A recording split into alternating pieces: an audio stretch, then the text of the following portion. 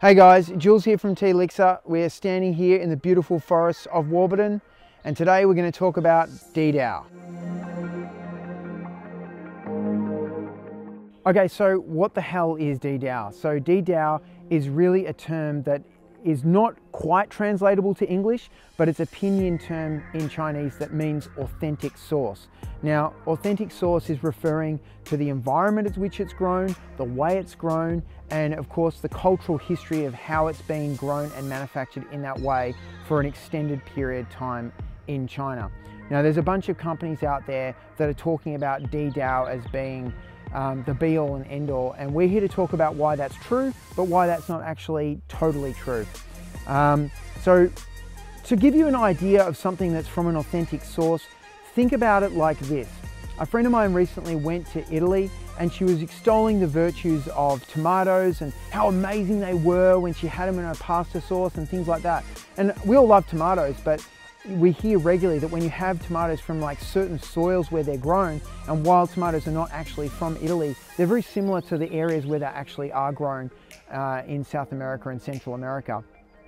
So when you're having something that's taken out of its native environment, it's going to have a totally different experience. It's going to have a totally different effect. In fact, in the Materia Medica that was revised in 695 AD, it was stated that any medicinal herb that was grown out of its native environment would be very, very similar in substance. As you know, a tomato in Italy looks very similar to a tomato that you would find here in Australia, but it would differ in its actual effect. And in this case, it's a gustatory thing. But when we're looking at the tonic herbs and the medicinal mushrooms, we're looking at something that's far, far deeper reaching in terms of its mineral profiles, of its beta-glucan levels, and also a kind of an X factor that you really get with the environment and the weather conditions and things like that. So we actually agree that daodi is an amazing thing to go towards, but here's where it starts to come into a little bit of a tricky understanding that you need to get.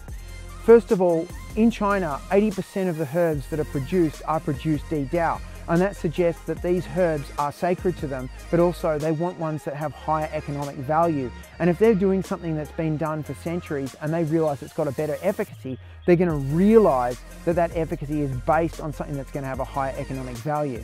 So for a start, if there are companies out there saying that their daodi is a benchmark, I would caution the consumer to consider the fact that 80% of herbs should be daodi. So really it's not a benchmark, it's a metric with which you should begin at, not where you should actually end at. Now there's a couple of other things. First of all, there's no actual scientific verification in terms of the efficacy around daodi. It's really something that's cultural. And the other thing is, because we've got an increase in pollution in the air, the soil, the environment, and all these other modern things that are sort of happening, these are things that are basically starting to undermine, and even in China they're reconsidering daodi as actually something to utilize ongoing.